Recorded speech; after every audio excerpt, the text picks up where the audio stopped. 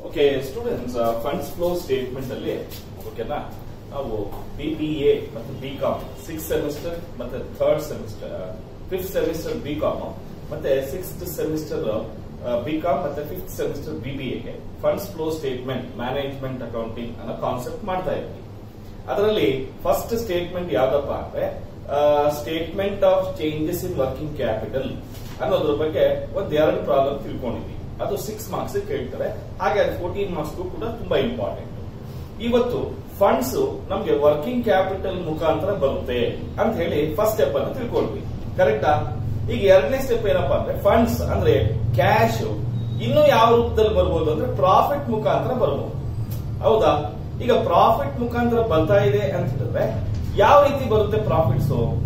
ಯಾವ ಪ್ರಾಫಿಟ್ಸ್ ನ ನಾವು ಕ್ಯಾಶ್ ರೂಪದಲ್ಲಿ ಬರ್ತಾ ಇದೆ, ಪ್ರಾಫಿಟ್ ಕ್ಯಾಶ್ ರೂಪದಲ್ಲಿ ಯಾವ ರೀತಿ ಬರ್ತಾ ಇದೆ ಸರ್? ಅದಕ್ಕೆ profit and loss account prepare ಮಾಡಿರ್ತಾರೆ, ಕರೆಕ್ಟ್? ಆ ಕಂಪನಿಯವರು ಆ ಇನ್ಕಮ್ ಸ್ಟೇಟ್ಮೆಂಟ್ ಅಲ್ಲಿ ಎಷ್ಟು ಇನ್ಕಮ್ಸ್ ಬಂದಿದೆ, ಎಷ್ಟು ಎಕ್ಸ್ಪೆನ್ಸಸ್ ಬಂದಿದೆ, ಮಿಕ್ಕಿರೋದನ್ನ ಪ್ರಾಫಿಟ್ ಅಂತ ಕರೀತಾ ಇದ್ವಿ. ಅಷ್ಟು ಪ್ರಾಫಿಟ್ ಕ್ಯಾಶ್ ರೂಪದಲ್ಲಿ ಬರ್ತಾ ಇದೆ ಅಂತ ತಿಳ್ಕೊಳ್ತಾ ಇದ್ವಿ. ಆದ್ರೆ ಒಬ್ಬ ಮ್ಯಾನೇಜ್ಮೆಂಟ್ ಅಕೌಂಟೆಂಟ್ ಏನ್ ಹೇಳ್ತಾ ಇದ್ದಾನೆ ಅಂದ್ರೆ, ಸರ್ ಆಪರೇಷನ್ಸ್ ಮುಖಾಂತರ ಆಕ್ಚುಯಲ್ ಆಗಿ ಕ್ಯಾಶ್ ಎಷ್ಟು ಬಂದಿದೆ ನೋಡಿ. ಕೆಲವು ಎಕ್ಸ್ಪೆನ್ಸಸ್ ನ ಏನಂತ ಹೇಳ್ತೀವಿ, ಕೆಲವು ಎಕ್ಸ್ಪೆನ್ಸಸ್ ನ ನಾವು ಬುಕ್ ಅಲ್ಲಿ ಮಾತ್ರ ಅದು ಎಕ್ಸ್ಪೆನ್ಸಸ್ ಅಂತ ತೋರಿಸಿರ್ತೀವಿ, ಆದ್ರೆ ಅದು ಇನ್ನು ಯಾರಿಗೂ ಕೊಟ್ಟಿರೋದಿಲ್ಲ ಅಥವಾ ಪೇಮೆಂಟೇ ಆಗಿರೋದಿಲ್ಲ, ಪೇಮೆಂಟ್ ಮಾಡೋ ಅವಶ್ಯಕತೆನೂ ಬರೋದಿಲ್ಲ. ಅಂತದ್ದು ಯಾವ್ದು ಅಂತ ಹೇಳಿದ್ರೆ, ಈಗ ಫಾರ್ ಎಕ್ಸಾಂಪಲ್ ಡಿಪ್ರಿಸಿಯೇಷನ್ ಅಂತ ಅನ್ಕೋಣ. ಡಿಪ್ರಿಸಿಯೇಷನ್ ಏನಾಗಿದೆ, ಒಂದು ಅಸೆಟ್ ನ ಯೂಸ್ ಮಾಡಿದ್ರೆ ಅಸೆಟ್ ವ್ಯಾಲ್ಯೂ ಏನಾಗುತ್ತೆ, ಕಡಿಮೆ ಆಗುತ್ತೆ. ಹಾಗಂತ ಹೇಳಿ ಅಷ್ಟು ಅಮೌಂಟ್ ಅನ್ನ ನಾವು ಎಕ್ಸ್ಪೆನ್ಸಸ್ ಅಂತ ಹೇಳಿ ತೋರಿಸಿರ್ತಿರ್ತಾನೆ ಪ್ರಾಫಿಟ್ ಅಂಡ್ ಲಾಸ್ ಅಕೌಂಟ್ ಅಲ್ಲಿ. ಆದ್ರೆ ಯಾರಿಗಾರು ಕೊಟ್ಟಿದೀವ? ಅದು ಯಾರಿಗೂ ಕೊಟ್ಟಿಲ್ಲ. ಅದೇ ತರ ಇನ್ನೂ ಕೆಲವು ಎಕ್ಸ್ಪೆನ್ಸಸ್ ಇರುತ್ತೆ. Say for example provision for taxation ಅಂತ ಹೇಳ್ತಿದೆ. ಈಗ ಪ್ರಾವಿಷನ್ ಫಾರ್ ಟ್ಯಾಕ್ಸೇಷನ್ ಅಂದ್ರೆ ಈ ವರ್ಷದ ಪ್ರಾಫಿಟ್ ಇಲ್ಲಿ ಎಷ್ಟು ಪ್ರಾಫಿಟ್ ಬಂದಿದೆ ಅಷ್ಟು ಪ್ರಾಫಿಟ್ ಮೇಲೆ ಟ್ಯಾಕ್ಸ್ ಅನ್ನ ನಾವು ಕೊಡಬೇಕು ಅಂತ ಹೇಳ್ತೀವಿ. ಈ ವರ್ಷದ ಪ್ರಾಫಿಟ್ಗೆ ಈ ವರ್ಷನೇ ಟ್ಯಾಕ್ಸ್ ಕಟ್ತೀವಾ? ಇಲ್ಲ. ಈ ವರ್ಷದ ಪ್ರಾಫಿಟ್ಗೆ ನೆಕ್ಸ್ಟ್ ಇಯರ್ ಅಲ್ಲಿ ಟ್ಯಾಕ್ಸ್ ಕಟ್ತೀವಿ. ಆದ್ರೆ ನಮಗೆ ಎಷ್ಟು ಕಟ್ಟಬೇಕು ಅಂತ ಗೊತ್ತಿರಲ್ಲ, ಕಟ್ಟೋದಂತೂ ಗ್ಯಾರಂಟಿ, ಆದ್ರೆ ಎಷ್ಟು ಅಮೌಂಟ್ ಕಟ್ಟಬೇಕು ಅಂತ ಗೊತ್ತಿರಲ್ಲ. ಆಗ ನಾವೇನ್ ಮಾಡ್ತೀವಿ, ಒಂದು ಅಂದಾಜು ಮೇಲೆ ಅಥವಾ ಹೋದ ವರ್ಷ ಎಷ್ಟು ಅಮೌಂಟ್ ಟ್ಯಾಕ್ಸ್ ಕಟ್ಟಿದ್ವಿ ಅಷ್ಟೇ ಅಮೌಂಟ್ ಅನ್ನು ಈ ವರ್ಷನೂ ಕಟ್ಟಬೇಕಾಗುತ್ತೆ ಅಂತ ಹೇಳಿ ಪ್ರಾಫಿಟ್ ಇಂದ ತೆಗೆದು ಇಟ್ಟಿರ್ತೀವಿ. ಪ್ರಾಫಿಟ್ ಇಂದ ಇನ್ನೂ ತೆಗೆದಿಟ್ಟಿದ್ರೆ ಅಷ್ಟೇ, ಆ ದುಡ್ಡೆಲ್ಲ ಯಾರ ಹತ್ರ ಇರುತ್ತೆ? ನಿಮ್ಮ ಹತ್ರನೇ ಇರುತ್ತೆ. ಅದೇ ತರ ಪ್ರಪೋಸ್ ಡಿವಿಡೆಂಡ್ ಅಂತ ಹೇಳ್ತೀವಿ. ಡಿವಿಡೆಂಡ್ ಕೊಡಬೇಕು ಅಂತ ಎತ್ತಿಟ್ಟಿದೀವಿ ಅಷ್ಟೇ, ಕೊಟ್ಟಿದೀವ? ಇನ್ನು ಕೊಟ್ಟಿಲ್ಲ. ಸೊ ಅದೇ ತರ ಒಂದು ಅಸೆಟ್ ಅನ್ನ ಸೇಲ್ ಮಾಡ್ತೀವಿ. ಸೇಲ್ ಮಾಡಿದಾಗ ಲಾಸ್ ಬರುತ್ತೆ. ಲಾಸ್ ಅಂತ ಹೇಳಿದ್ರೆ ಅದು ನಾವು ಆಪರೇಷನ್ ಮಾಡಿರೋದ್ರಿಂದ ಆಗಿರುವಂತದ, ನಾವು ಬಿಸ್ನೆಸ್ ನಲ್ಲಿ ವಸ್ತುಗಳನ್ನ ಪರ್ಚೇಸ್ ಮಾಡಿ ಸೇಲ್ ಮಾಡಿ ಬಂದಿರೋ ಲಾಸ್ ಅದು ಅಲ್ಲ. ನಾವು ಯಾವುದೋ ಅಸೆಟ್ ಅನ್ನ ಬಿಸ್ನೆಸ್ ನಲ್ಲಿ ಯೂಸ್ ಮಾಡ್ತಾ ಇರ್ತೀವಿ ಗಣೇಶ. ಆ ಬಿಸ್ನೆಸ್ ನಲ್ಲಿ ಯೂಸ್ ಮಾಡ್ತಾ ಇರೋ ಅಸೆಟ್ ಹಳೇದಾಗಿರ್ಬೋದು, ಹೌದಾ, ಕಂಡೀಷನ್ ಇಲ್ಲದೆ ಇರ್ಬೋದು. ಅಂತ ಮಷಿನ್ಸ್ ನ ಏನ್ ಮಾಡ್ತೀವಿ, ಲಾಸ್ಗೆ ಸೇಲ್ ಮಾಡ್ತೀವಿ. ಅದು ನಮ್ ಬಿಸ್ನೆಸ್ ಅಲ್ಲ, ರೆಗ್ಯುಲರ್ ಬಿಸ್ನೆಸ್ ಅಲ್ಲ. ಸೊ ಈ ತರದನ್ನ ನಾವು ಕೆಲವು ನಾನ್ ಕ್ಯಾಶ್ ಎಕ್ಸ್ಪೆನ್ಸಸ್ ನ, ನಾನ್ ಆಪರೇಟಿಂಗ್ ಎಕ್ಸ್ಪೆನ್ಸಸ್ ನ ಪ್ರಾಫಿಟ್ ಅಲ್ಲಿ ಏನ್ ಮಾಡಿರ್ತೀವಿ, ಮೈನಸ್ ಮಾಡಿರ್ತೀವಿ. ಈಗ ಅಂತ ಎಲ್ಲಾ ಪ್ರಾಫಿಟ್ಸ್ ಆಡ್ ಮಾಡಬೇಕಾಗುತ್ತೆ. ಅದೇ ತರ ಇನ್ಕಮ್ಸ್ ಕೂಡ ಕೆಲವು ಇನ್ಕಮ್ಸ್ ಓಕೆನಾ ನಾನ್ ಕ್ಯಾಶ್ ಇನ್ಕಮ್ಸ್ ಆಗಿರುತ್ತೆ ಅಥವಾ ನಾನ್ ಆಪರೇಟಿಂಗ್ ಇನ್ಕಮ್ಸ್ ಆಗಿರುತ್ತೆ. ಅವೆಲ್ಲ ಆಡ್ ಮಾಡಿರ್ತೀವಿ, ನಾವೇನ್ ಮಾಡ್ಬೇಕಾಗುತ್ತೆ, ಮೈನಸ್ ಮಾಡಬೇಕಾಗುತ್ತೆ. ಹಾಗಾದ್ರೆ ನಾವು ಏನ್ ಆಕ್ಚುಯಲ್ ಆಗಿ ಫೈಂಡ್ ಔಟ್ ಮಾಡ್ತೀವಿ ಅಂದ್ರೆ, ಎಷ್ಟು ಫಂಡ್ಸ್ ಎಷ್ಟು ಕ್ಯಾಶ್ ಆಪರೇಷನ್ಸ್ ಮಾಡಿರೋ ಮುಖಾಂತರ ಕ್ಯಾಶ್ ಬಂದಿದೆ, ಆಕ್ಚುಯಲ್ ಆಗಿ ಎಷ್ಟು ಆಪರೇಷನ್ಸ್ ಮುಖಾಂತರ ಬಂದಿದೆ ಅದನ್ನ ನಾವು ಕ್ಯಾಲ್ಕುಲೇಟ್ ಮಾಡಬೇಕು, ಓಕೆನಾ? ಈಗ ಅದಕ್ಕೋಸ್ಕರ ಅಂತಾನೆ ನಾವು ಒಂದು ಅಕೌಂಟ್ ಅನ್ನ ಪ್ರಿಪೇರ್ ಮಾಡ್ತೀವಿ. ಏನ್ ಅಕೌಂಟ್ ಅನ್ನ? ಯಾವ ಅಕೌಂಟ್ ಅದು? ಅದನ್ನ ನಾವು adjusted profit and loss account ಅಂತ ಹೇಳ್ತೀವಿ. ಏನಂತ ಹೇಳ್ತೀವಿ? Adjusted profit and loss account ಅಂತ ಕರಿತೀವಿ. ಅಂದ್ರೆ ಪ್ರಾಫಿಟ್ ಅಂಡ್ ಲಾಸ್ ಅಕೌಂಟ್ ನ ಆಲ್ರೆಡಿ ಪ್ರಿಪೇರ್ ಮಾಡಿರ್ತೀವಿ. ಆ ಮಾಡಿರೋ ಪ್ರಾಫಿಟ್ ಅಂಡ್ ಲಾಸ್ ಅಕೌಂಟ್ಗೆ ಕೆಲವು ಅಡ್ಜಸ್ಟ್ಮೆಂಟ್ಸ್ ಅನ್ನ ಮಾಡ್ತೀವಿ. ಕಾರಣ ಏನು ಅಂತ ಹೇಳಿದ್ದೆ, ಕೆಲವು ನಾನ್ ಕ್ಯಾಶ್ ಎಕ್ಸ್ಪೆನ್ಸಸ್, ಕೆಲವು ನಾನ್ ಆಪರೇಟಿಂಗ್ ಎಕ್ಸ್ಪೆನ್ಸಸ್ ಮತ್ತೆ ಇನ್ಕಮ್ಸ್ ಪ್ರಾಫಿಟ್ ಅಲ್ಲಿ ಏನಾಗಿರುತ್ತೆ, ಆಡ್ ಆಗಿರುತ್ತೆ, ಕೆಲವು ಡಿಡಕ್ಟ್ ಆಗಿರುತ್ತೆ. ನಾವು ಅವನ್ನೆಲ್ಲ ಏನ್ ಮಾಡಬೇಕು, ರಿಪೇರಿ ಮಾಡಬೇಕು. ಹೆಂಗ್ ರಿಪೇರಿ ಮಾಡೋದು ಅಂತ ತೋರಿಸ್ತೀವಿ. ಈಗ adjusted profit and loss account ಅಲ್ಲಿ ನಮಗೆ ಸಪೋಸ್ ಇದು adjusted profit and loss account ಅಂತ ಅನ್ಕೋಣ. ಒಂದು ಅಕೌಂಟ್ ಮಾಡ್ತಾ ಇದ್ದೀವಿ, ಅದನ್ನೇ adjusted profit and loss account ಅಂತ ಹೇಳ್ತೀವಿ. ಇದರಲ್ಲಿ ಫಸ್ಟ್ ಹೋದ ವರ್ಷದ ಪ್ರಾಫಿಟ್ ಎಷ್ಟಿತ್ತು, profit and loss account of last year ಅಥವಾ ಬಿಗಿನಿಂಗ್ ಆಫ್ ದ ಇಯರ್ ಅಂತ ಅನ್ಕೋಣ. Profit and loss account of the last year ಅಥವಾ ಲಾಸ್ಟ್ ಇಯರ್ ಕ್ಲೋಸಿಂಗ್ ಬ್ಯಾಲೆನ್ಸ್ ಈ ವರ್ಷ ಏನಾಗುತ್ತೆ, ಓಪನಿಂಗ್ ಬ್ಯಾಲೆನ್ಸ್ ಆಗುತ್ತೆ. ಹಾಗೆ profit and loss account of current year, ಏನಿದು current year. Ganesha ಒಂದು ಎಕ್ಸಾಂಪಲ್ ಹೇಳ್ತೀನಿ, ಕೇಳಿಸ್ಕೊ. ಹೋದ ವರ್ಷ ನನ್ನ ಹತ್ರ 1,00,000 rupees ಅಷ್ಟು ಪ್ರಾಫಿಟ್ ಇತ್ತು ಅಂತ ಅನ್ಕೋ. ಹೋದ ವರ್ಷ ಅಂದ್ರೆ 2019 ಅಲ್ಲಿ ನನ್ನ ಹತ್ರ ಪ್ರಾಫಿಟ್ ಎಷ್ಟಿತ್ತಪ್ಪ, 1,00,000 rupees ಇತ್ತು. ಈ ವರ್ಷ ಅದೇ ಪ್ರಾಫಿಟ್ 2020 ನಲ್ಲಿ ಇಟ್ ಈಸ್ ಶೋಯಿಂಗ್ 1,60,000 rupees ತೋರಿಸ್ತಾ ಇದೆ. ಇದರಿಂದ ಏನ್ ಅರ್ಥ ಆಯ್ತು ನಮ್ಗೆ? ಪ್ರಿಯಾಂಕಾ ಹೇಳಮ್ಮ, ಎಷ್ಟಾಗಿದೆ? ಹಾಗಾದ್ರೆ ಈ ವರ್ಷ ಎಷ್ಟು ಅರ್ನ್ ಮಾಡಿದ್ವಿ ಪ್ರಾಫಿಟ್? 60,000 rupees earn. ಸರ್ ಹೋದ ವರ್ಷದ 1,00,000, ಈ ವರ್ಷದ 60,000, ಒಟ್ಟು ಈ ವರ್ಷ ಎಷ್ಟು ತೋರಿಸ್ತಾ ಇದೆ ಪ್ರಾಫಿಟ್ ಅಂಡ್ ಲಾಸ್ ಅಕೌಂಟ್ ಅಲ್ಲಿ? 1,60,000 ತೋರಿಸ್ತಾ ಇದೆ. ಹಾಗಾದ್ರೆ ಈ ವರ್ಷ ಅರ್ನ್ ಮಾಡಿರೋ ಪ್ರಾಫಿಟ್ ಎಷ್ಟು? 60,000 rupees. ಆದ್ರೆ ಮ್ಯಾನೇಜ್ಮೆಂಟ್ ಅಕೌಂಟೆಂಟ್ ಏನ್ ಹೇಳ್ತಾ ಇದ್ದಾನೆ, ಸರ್ ಆಕ್ಚುಯಲ್ ಆಗಿ ಪ್ರಾಫಿಟ್ 60,000 ಅಲ್ಲ, ನಾವು ಅರ್ನ್ ಮಾಡಿರೋ ಪ್ರಾಫಿಟ್ 60,000 ಅಲ್ಲ, ನಾವು ಬಿಸ್ನೆಸ್ ಆಪರೇಷನ್ಸ್ ಇಂದ ಮಾಡಿರೋ ಪ್ರಾಫಿಟ್ ಅದು ಬೇರೆ ಅಮೌಂಟೇ ಇದೆ. ಹಾಗಾದ್ರೆ ಆ ಬೇರೆ ಅಮೌಂಟ್ ಯಾವ್ದ್ಯಾವ್ದು, ಆ ಬೇರೆ ಅಮೌಂಟ್ ಯಾವ್ದ್ಯಾವ್ದು ಅದನ್ನ ನಾವು ಈಗ ಕ್ಯಾಲ್ಕುಲೇಟ್ ಮಾಡಬೇಕು. ಓಕೆನಾ? ಅದಕ್ಕೆ ನಾನೊಂದು ಪ್ರೋಫಾರ್ಮಾ ಕೂಡ ಕೊಡ್ತೀನಿ ನಿಮಗೆ. ಆದ್ರೆ ಆ ಪ್ರೋಫಾರ್ಮಾ ಮುಂಚೆ 2017 ಅಲ್ಲಿ ನಮಗೆ ಒಂದು ಕ್ವಶನ್ ಇದೆ. ಅದು 2017 BBA ಗೆ ಕೇಳಿರ್ತಕ್ಕಂಥದ್ದು. ನೋಡಿ, ಕ್ವಶನ್ ಪೇಪರ್ BBA ಇರ್ಬೋದು, ಕಾನ್ಸೆಪ್ಟ್ BCom-ಗೂ ಬರುತ್ತೆ, BBA-ಗೂ ಬರುತ್ತೆ, ಬೇರೆ ಎಲ್ಲಾ ಕೋರ್ಸಸ್ಗೂ ಯಾರ್ಯಾರಿಗೆ ಮ್ಯಾನೇಜ್ಮೆಂಟ್ ಅಕೌಂಟಿಂಗ್ ಇದೆ ಅವ್ರಿಗೆಲ್ಲರಿಗೂ ಬರುತ್ತೆ. ಅರ್ಥ ಆಗ್ತಾ ಇದೆಯಾ? ಈಗ ಈ ಕ್ವಶನ್ ಓದ್ಬಿಡೋಣ ಕ್ವಿಕ್ ಆಗಿ. From the following details calculate funds from operations. ಅಂದ್ರೆ ಒಂದು ನಿಮಿಷ ನೋಡಿ, ನಾವು adjusted profit and loss account ಮಾಡೋ ಉದ್ದೇಶ ಏನ್ ನೋಡೋದಕ್ಕೆ? ಫಂಡ್ಸ್ ಫ್ರಮ್ ಆಪರೇಷನ್ಸ್ ನೋಡೋದಕ್ಕೆ. ಅಂದ್ರೆ ಎಷ್ಟು funds, cash, bank balance operations ಮುಖಾಂತರ ಅರ್ನ್ ಮಾಡಿದೀವಿ ಅದನ್ನ ಕಂಡುಹಿಡಿಯೋದಕ್ಕೋಸ್ಕರ. ಈ ಎಕ್ಸಾಂಪಲ್ ಅಲ್ಲಿ ನೋಡಿ, 1,00,000 2019 ಅಲ್ಲಿತ್ತು, 1,60,000 ಈ ವರ್ಷ ಆಗಿದೆ. ಅಲ್ಲಿಗೆ ಈ ವರ್ಷ ಬರೀ 60,000 ನನ್ನ ಪ್ರಾಫಿಟ್ ಅರ್ನ್ ಮಾಡಿರೋದು ಅಲ್ಲ ಅಂತ ಹೇಳುತ್ತೆ. ಹಾಗಾದ್ರೆ what is the exact actual amount of profit which we have earn during the year 2020? ಅದನ್ನ ಈಗ ಈ ಕ್ವಶನ್ ಅಲ್ಲಿ for the year ending 31st March 2016 ಅಂತ ಹೇಳ್ತೇವೆ. ನೋಡಿ, ನಾವು adjusted profit and loss account ಮಾಡ್ತಾ ಇರೋ ಡೇಟ್ ಯಾವ್ದಪ್ಪ ಅಂದ್ರೆ 31st March 2016 ಅಂತ ಹೇಳ್ತೇವೆ. ಓಕೆನಾ? ಅಂದ್ರೆ 2016 ಅಲ್ಲಿ ಎಷ್ಟು ಆಕ್ಚುಯಲ್ ಪ್ರಾಫಿಟ್ ಅನ್ನ ಅರ್ನ್ ಮಾಡಿದೀವಿ. ಓಕೆನಾ? ನೆಕ್ಸ್ಟ್ ಪ್ಯಾರಾಗ್ರಾಫ್ ನೋಡೋಣ.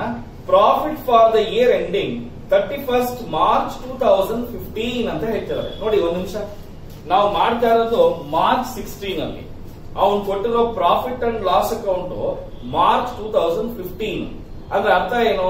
ಅದು ಹೋದ ವರ್ಷದ್ದು. ಕರೆಕ್ಟಾ? ಅಂದ್ರೆ last year.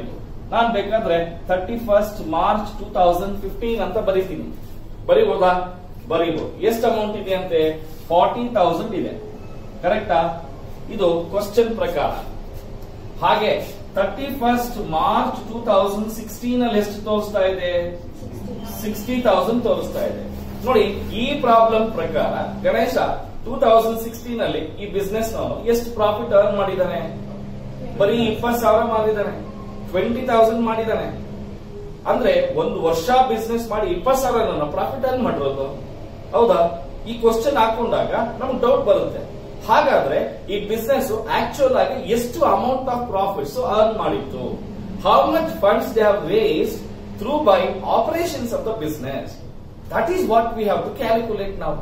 Now let us see what is the things further is given. For the year ending 31st March 2016 ಅಲ್ಲಿ ಕೆಲವು ಡೀಟೇಲ್ಸ್ ಅನ್ನ ಕೊಟ್ಟಿದ್ದಾನೆ. ಏನೆಂದು ಡೀಟೇಲ್ಸ್ ಅಂತ ಹೇಳಿದ್ರೆ, provision for dividend was made to the extent of 1 lakh rupees. ಅಂದ್ರೆ ಈ ವರ್ಷ ಪ್ರಾಫಿಟ್ ಎಷ್ಟೋ ಒಂದಷ್ಟು ಬಂದಿತ್ತು. ಆ ಪ್ರಾಫಿಟ್ ಅಲ್ಲಿ 1 lakh rupees ಅಷ್ಟು ಏನಕ್ಕೆ ಎತ್ತಿಟ್ಟಿದೀವಂತೆ? ಡಿವಿಡೆಂಡ್ ಗೆ ಕೊಡಬೇಕು ಅಂತ ಎತ್ತಿಟ್ಟಿದೀವಿ. ಇನ್ನು ಕೊಟ್ಟಿದ್ದೀರಾ? ನೋಡಿ, ಪೇಮೆಂಟ್ ಆಗೋಗ್ಬಿಟ್ಟಿದ್ರೆ ಅಪ್ಪ ಪ್ರಾಫಿಟ್ ಇಷ್ಟೇನಪ್ಪ ಬಂದಿರೋದು ಅಂತ ಅನ್ಕೋಬಹುದು. ಇನ್ನು ಪೇಮೆಂಟ್ ಆಗಿದೆಯಾ? ಅದು ಆಗಿಲ್ಲ. ಹಾಗಾದ್ರೆ ಅಂತ provision for dividend 1 lakh rupees ಅಷ್ಟು ಏನ್ ಮಾಡ್ಬೇಕು? ನಾವು ಡೆಬಿಟ್ ಮಾಡ್ಬೇಕಾಗುತ್ತೆ. ಕ್ಲಿಯರ್ ಎಲ್ಲರಿಗೂ? ಓಕೆ. ಎರಡನೇ ಪಾಯಿಂಟ್ ನೋಡೋಣ. Transfer to reserve fund amounted to ₹80,000 ಅಂತ ಹೇಳ್ತಾ ಇದ್ದಾನೆ. ಈ ವರ್ಷ ಎಷ್ಟೋ ಒಂದಷ್ಟು ಪ್ರಾಫಿಟ್ ಬಂದಿತ್ತು. ಎಷ್ಟು ಅಂತ ಗೊತ್ತಿಲ್ಲ ಬಾಸ್. ಅಮ್ಮ ಪ್ರಿಯಾಂಕಾ, ಎಷ್ಟು ಪ್ರಾಫಿಟ್ ಬಂದಿದೆ ಅಂತ ಗೊತ್ತಾ ನಿಮ್ಗೆ? ನನಗೂ ಗೊತ್ತಿಲ್ಲ. ಹಾಗಾದ್ರೆ ಎಷ್ಟೋ ಒಂದಷ್ಟು ಪ್ರಾಫಿಟ್ ಬಂದಿತ್ತು. ಆ ಪ್ರಾಫಿಟ್ ಅಲ್ಲಿ 80,000 rupees ಅಷ್ಟು ಮುಂದಕ್ಕೆ ಯಾವಾಗಾದ್ರೂ ಬಿಸ್ನೆಸ್ ನ ಎಕ್ಸ್ಪ್ಯಾಂಡ್ ಮಾಡಬೇಕಾದ್ರೆ, ಡೆವಲಪ್ಮೆಂಟ್ ಮಾಡಬೇಕಾದ್ರೆ, ಬೇರೆ ಯಾವುದೋ ಉದ್ದೇಶಕ್ಕೆ ಅಂತ ಹೇಳಿ 80,000 ರೂಪಾಯಿ ಅಷ್ಟು 80,000 rupees ಅಷ್ಟು ಪ್ರಾಫಿಟ್ ಇಂದ ಎಲ್ಲಿ ಟ್ರಾನ್ಸ್ಫರ್ ಮಾಡಿದೀವಿ? ರಿಸರ್ವ್ ಮಾಡಿದೀವಿ. ಆ ದುಡ್ಡು ಯಾರ ಇರುತ್ತೆ ಗಣೇಶ್? ಬಿಸ್ನೆಸ್ ನಲ್ಲೇ ಇರುತ್ತಾ ಬೇರೆಯವ್ರಿಗೆ ಕೊಟ್ಟಿರ್ತೀಯ? ಬಿಸ್ನೆಸ್ ನಲ್ಲೇ ಇರುತ್ತೆ ತಾನೆ. ಹಾಗಾದ್ರೆ ನಿನ್ನ ಪ್ರಾಫಿಟ್ 20,000 ಅಲ್ಲ. ಅದಕ್ಕೆ ನಾನೇನ್ ಮಾಡ್ತೀನಿ? ಟ್ರಾನ್ಸ್ಫರ್ ಟು ರಿಸರ್ವ್ಸ್ 80,000 rupees ಬರ್ದೆ. ಕ್ಲಿಯರ್ ಏನಪ್ಪ? ನೆಕ್ಸ್ಟ್ ಪಾಯಿಂಟ್ ನೋಡೋಣ.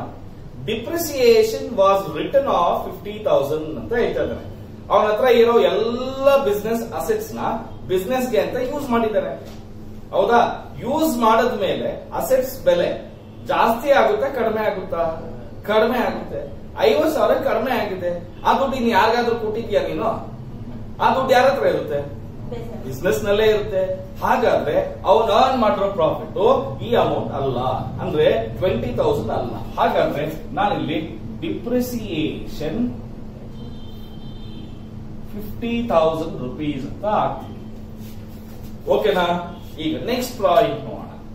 Loss on sale of old machinery amounted to ₹1 lakh was debited to profit and loss account ಅಂತ ಹೇಳಿದ್ದಾರೆ. ನೋಡಿ, ಯಾವುದೋ ಒಂದು ಓಲ್ಡ್ ಮೆಷಿನರಿ ಇತ್ತು, ಅದನ್ನ ಮಾರ್ಬಿಟ್ಟಿದ್ದಾನೆ. ಮಾರಿರೋದ್ರಿಂದ ಅವನಿಗೆ ಏನಾಗಿದೆ ಅಂತೆ? 1 ಲಕ್ಷ ರೂಪಾಯಿ ಅಷ್ಟು 1 lakh rupees ಅಷ್ಟು ಲಾಸ್ ಆಗಿದೆ. ಅವನ್ regular business old machinery sale ಮಾಡೋದಾ? ಅವನ್ದೇನೋ ಬೇರೆ ಬಿಸ್ನೆಸ್ ಇದೆ. ಹೌದಾ? ಹಾಗಾದ್ರೆ ಅದು ಕೂಡ ನಿಮ್ಮ ಬಿಸ್ನೆಸ್ ಲಾಸ್ ಅಲ್ಲ. ಅದಕ್ಕೆ loss on sale of old machinery 1 lakh rupees ಆಯ್ತು. ಕರೆಕ್ಟ್ ಏನಪ್ಪ? ನೆಕ್ಸ್ಟ್ ಹಾಗೆ ನೋಡೋಣ. Sale of investment resulted in a profit of 6,000 was taken to profit and loss account ಅಂತ ಹೇಳ್ತಿದ್ದಾನೆ. ಯಾವುದೋ ಒಂದು ಕಂಪನಿದು ಶೇರ್ಸ್ ಇತ್ತು, ಡಿಬೆಂಚರ್ಸ್ ಇತ್ತು, ಬಾಂಡ್ಸ್ ಇತ್ತು. ಅದನ್ನ ಮಾರಿದಾನೆ. ಮಾರಿರೋದ್ರಿಂದ ಎಷ್ಟು ಲಾಭ ಬಂದಿದೆ? 6,000 ರೂಪಾಯಿ ಲಾಭ ಬಂದಿದೆ. ಲಾಸ್ ಅಲ್ಲ ಅದು. ಏನದು? ಲಾಭ, ಇನ್ಕಮ್, ಪ್ರಾಫಿಟ್ ಬಂದಿದೆ. ನಿನ್ ರೆಗ್ಯುಲರ್ ಬಿಸ್ನೆಸ್ ಇನ್ವೆಸ್ಟ್ಮೆಂಟ್ ಮಾಡೋದಾ? ಇಲ್ಲ ಅಲ್ವಾ? ಹಾಗಾದ್ರೆ ಇನ್ಕಮ್ ಆಗಿರೋದ್ರಿಂದ ಕ್ರೆಡಿಟ್ ಸೈಡ್ ಅಲ್ಲಿ profit on sale of investment, ಅದೇ ಲಾಸ್ ಆಗಿದ್ರೆ ಏನ್ ಮಾಡ್ತಾ ಇದ್ವಿ? ಕ್ರೆಡಿಟ್ ಸೈಡ್ ಅಲ್ಲಿ ಡೆಬಿಟ್ ಅಲ್ಲಿ ಆಗ್ತಾ ಇದ್ವಿ. ಕರೆಕ್ಟಾ? Investment 6,000 rupees. ಕರೆಕ್ಟಾ Ganesh? R we going correctly? Okay, fine. Sale of furniture resulted in a profit of 6,000 also was taken to profit and loss account. ಇದು ಕೂಡ ಅಷ್ಟೇ. Profit on sale of furniture 6,000 rupees. ಇದು clean ಆಗಿ ಬರೀಲ್ಲ. Furniture ಓಕೆನಾ? ಇದು ಕೂಡ business income ಅಲ್ಲ. A commission 8,000 rupees received on a non-trading activity was credited. Commission non-trading. ಅದೇ ಟ್ರೇಡಿಂಗ್ ಆಗಿದ್ರೆ ಅರ್ಥ ಏನು ಗೊತ್ತಾ ಗಣೇಶ? ಟ್ರೇಡಿಂಗ್ ನಾನ್ ಟ್ರೇಡಿಂಗ್ ಅಂದ್ರೆ, ಟ್ರೇಡಿಂಗ್ ಅಂದ್ರೆ ನಾವು ವ್ಯಾಪಾರದ ಚಟುವಟಿಕೆಗಳನ್ನ, ವ್ಯಾಪಾರದ ಬಿಸ್ನೆಸ್ ಆಕ್ಟಿವಿಟೀಸ್ ನ ಮಾಡಿರೋದ್ರಿಂದ ಬಂದಿರೋ ಕಮಿಷನ್ ಆದ್ರೆ ಅದು ಬಿಸ್ನೆಸ್ ಪ್ರಾಫಿಟ್ ಬರಲೇಬೇಕು. ಆದ್ರೆ ಇದು ನಿನ್ನ ರೆಗ್ಯುಲರ್ ಬಿಸ್ನೆಸ್ ಆಕ್ಟಿವಿಟಿ ಅಲ್ಲ. This is not your regular course of commission income. ಹೌದಾ? ಅದಕ್ಕೋಸ್ಕರ ಅದು ಕೂಡ ಇನ್ಕಮ್ ಆಗಿರೋದ್ರಿಂದ commission on non trading activity ಎಷ್ಟಿದೆಯಂತೆ? 8,000 rupees ಇದೆಯಂತೆ. ಹಾಗಾದ್ರೆ ಮುಗಿತಾ ಇದೆಲ್ಲ? ಮುಗೀತು. ಈಗ ಏನ್ ಮಾಡಬೇಕು? ಈಗ we have to find out what is the actual amount of profits which we have raised through by operations. How much funds we have taken R raised. ಈಗ ಟೋಟಲ್ ಕ್ರೆಡಿಟ್ ಸೈಡ್ ಅಲ್ಲಿ ಜಾಸ್ತಿ ಇದೆಯಾ, ಡೆಬಿಟ್ ಅಲ್ಲಿ ಇದೆಯಾ? Credit side ಅಲ್ಲಿ ಜಾಸ್ತಿ ಇದೆಯಾ? ಇಲ್ಲ, ಡೆಬಿಟ್ ಅಲ್ಲಿ ಇದೆ. ನೋಡಿ, ಇದು 60,000, 1,60,000, 2,10,000, 3,10,000, 3,90,000. ಕರೆಕ್ಟಾ? ಈ ಕಡೆ 3,90,000. Keep the same total in the credit side. 3,90,000 ಅಲ್ಲಿ 40,000 ಹೋದ್ರೆ 3,50,000. ಹೌದಾ? 3,50,000 ಇಲ್ಲಿ ಎಷ್ಟಾಯ್ತು? 20 ಹೋದ್ರೆ ಎಷ್ಟು? 3,30,000. ಕರೆಕ್ಟಾ? ಸೊ ಹಾಗಾದ್ರೆ 3,30,000 rupees ನ ನಾವೇನಂತ ಹೇಳ್ತೀವಿ? ಫಂಡ್ಸ್ ಫ್ರಮ್ ಆಪರೇಷನ್ಸ್ ಅಂತ ಹೇಳ್ತೀವಿ. ನೋಡಿ, ನಾವು ಪ್ರಾಫಿಟ್ ಅಂಡ್ ಲಾಸ್ ಅಕೌಂಟ್ ಅಲ್ಲಿ ನೋಡಿದ್ದಕ್ಕೆ ನಮಗೆ ಬರೀ 20,000 ಪ್ರಾಫಿಟ್ ಕಾಣಿಸ್ತಾ ಇತ್ತು ಈ ವರ್ಷ. ಹೌದಾ? 40ರಿಂದ 60 ಆಗಿದೆ, 20,000 ಪ್ರಾಫಿಟ್ ಅಂತ ಅನ್ಕೊಂಡಿದ್ವಿ. ಆದ್ರೆ ಬಿಸ್ನೆಸ್ ಕಷ್ಟಪಟ್ಟು ಎಷ್ಟು ಪ್ರಾಫಿಟ್ ಅನ್ನ ಆಕ್ಚುಯಲ್ ಆಗಿ ಫಂಡ್ಸ್ ಅನ್ನ ರೇಸ್ ಮಾಡಿದೆ? 3,30,000 rupees ಮಾಡಿದೆ. All we got it. So this is the amount of funds we have earned through by operating the business. ನಮ್ ಕೆಲಸ ಸರ್ ಏನು ಕಂಡಿಡಿದ್ವಿ ಸರ್? ಏನು ಕಂಡಿಡಿದ್ವಿ? ಇದು ಇಷ್ಟು ಪ್ರಾಫಿಟ್ ಬಂದಿದೆ. ಹೌದಲ್ವಾ ಪ್ರಿಯಾಂಕಾ? ನೀನ್ ಇಷ್ಟ ಮಾಡಿದ್ಯಾ? ನಾನ್ ನಿನ್ ಕ್ವಶನ್ ಕೇಳ್ತೀನಿ. ನೋಡಮ್ಮ ಪ್ರಿಯಾಂಕಾ, 3,30,000 ರೂಪಾಯಿ ಪ್ರಾಫಿಟ್ ಬಂದಿದೆ. ಅದ್ ಏನೇನಕ್ಕೆ ಖರ್ಚು ಮಾಡಿದೆ ಹೇಳಮ್ಮ ಅಂತ ಹೇಳಿ. ಅರ್ಥ ಆಗ್ತಿದ್ಯಾ? ಇಷ್ಟು ಪ್ರಾಫಿಟ್ ಬಂದಿದೆ. ನಾನ್ ಜನರಲ್ ಆಗಿ ನೋಡಿದಾಗ ಏನಮ್ಮ, ಒಂದು ವರ್ಷ ಕಷ್ಟಪಟ್ರೆ 40, 60 ಬರೀ 20,000 ಪ್ರಾಫಿಟ್ ಅನ್ ಮಾಡಿರೋದು ಅಂತ ಕೇಳಿದೆ. ನೀನ್ ಹೇಳ್ದೆ, ಅಯ್ಯೋ ಇಲ್ಲ ಸರ್, ನೋಡಿ ಇದೆಲ್ಲ ಮಾಡೋದಕ್ಕೆ ಮುಂಚೆ ಎಷ್ಟು ಪ್ರಾಫಿಟ್ ಬಂದಿತ್ತು? 3,30,000 ಬಂದಿತ್ತು ಸರ್. ಅದರಲ್ಲಿ ಈ ಪರ್ಪಸ್ಗೆ ಅಂತ ದುಡ್ಡು ನಾನು ಖರ್ಚು ಮಾಡಿದ್ದೀನಿ. ಅರ್ಥ ಆಗ್ತಿದ್ಯಾ ಅಂತ ಪ್ರಿಯಾಂಕಾ ಎಕ್ಸ್ಪ್ಲನೇಷನ್ ಕೊಡ್ತಾರೆ. ಆಗ ನನಗೆ ಸಮಾಧಾನ ಆಗುತ್ತೆ. ಶೇರ್ ಹೋಲ್ಡರ್ಗಾಗ್ಲಿ, ಇನ್ನೊಬ್ರಿಗಾಗ್ಲಿ, ಮತ್ತೊಬ್ರಿಗಾಗ್ಲಿ. ಹೌದಪ್ಪ, ಬಿಸ್ನೆಸ್ ಬರೀ 20,000 ಅಲ್ಲ ಅನ್ ಮಾಡಿರೋದು, 3,30,000 ರೂಪಾಯಿ ಯಾವ್ದಾವ್ದೋ ಉದ್ದೇಶಕ್ಕೆ ಖರ್ಚು ಮಾಡಿದ್ದಾರೆ. ಈ 3,30,000 80,000 ರೂಪಾಯಿ ರಿಸರ್ವ್ ಅಲ್ಲಿ ಹಾಗೆ ಇದೆ, ಅದು ನಂಗುಡ್ಡೆ. 50,000 ರೂಪಾಯಿ ಡಿಪ್ರಿಸಿಯೇಷನ್ ಮೈನಸ್ ಮಾಡಿದ್ರು, ಅದು ಪ್ರಾಫಿಟ್ಟೇ. ಹೌದಾ? ಇದೆಲ್ಲ ನೆನ್ಸ್ಕೊಂಡ್ಮೇಲೆ ಶೇರ್ ಹೋಲ್ಡರ್ಗೆ, ಹೌದಾ, ಅಥವಾ ಯಾರ್ಯಾರು ಆ ಬಿಸ್ನೆಸ್ ಮೇಲೆ ಡಿಪೆಂಡ್ ಆಗಿರ್ತಾರೆ ಅವ್ರು ಒಂದ್ ಸ್ವಲ್ಪ ನೆಮ್ಮದಿಯಾಗಿ ಮಲಿಕೋತಾರೆ. ಹೌದಾ ಇಲ್ವೋ? ಬರೀ 20,000ಕ್ಕೋಸ್ಕರ ಬಿಸ್ನೆಸ್ ಮಾಡ್ಬೇಕಾ?